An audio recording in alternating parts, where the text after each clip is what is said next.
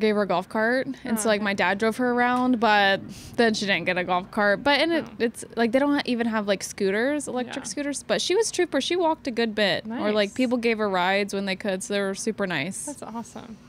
We ready? Okay, amazing. All right, here is Cheyenne Knight after her final round at the Ascendant LPGA. I told you just a few minutes ago that this is another tournament scoring record, same 8 under that you shot last year. Yeah. What does it mean to you to just be able to do that here on your home course?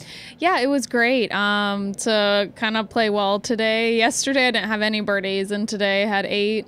It was a good round of golf. I think it definitely helped it not being very windy today compared to the other days. And I mean, I was second off the back 9, so it was nice to play kind of the holes without the wind, and because the last few days it's been really windy, which kind of like reflects the scores. And yeah, yesterday I wasn't hitting a lot of greens, and today I hit a good amount, and the greens are so small, so if you hit the green you're gonna have like a realistic birdie opportunity, so that's kind of what happened today. Coming off of a round yesterday, I know you said you weren't just feeling great this morning. What kind of mental willpower does it take to just come out and put together a round like that? You know, I think it was a lot of like I wasn't feeling like great this morning. It's just I feel like I'm just a little bit tired, just like since Solheim, just kind of been going. But kind of once I teed off, I was like, all right, you got 18 more holes, and then I get a break because I'm not playing till Malaysia. So just told myself to enjoy it and kind of put things into perspective. Like my family's out here watching, and kind of get out of my own way a little bit. Speaking of your family, I know Grandma's out here, your boyfriend's out here.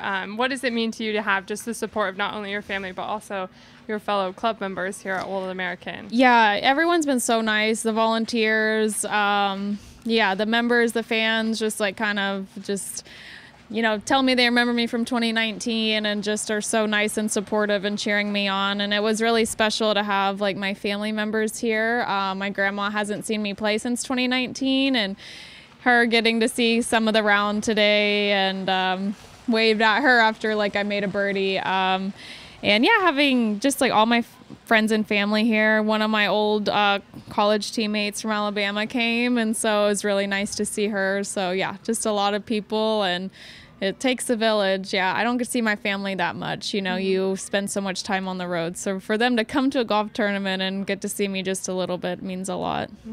Last question, if you could just take me through some of maybe the top shots, top birdies of the day today, moments that really stuck out.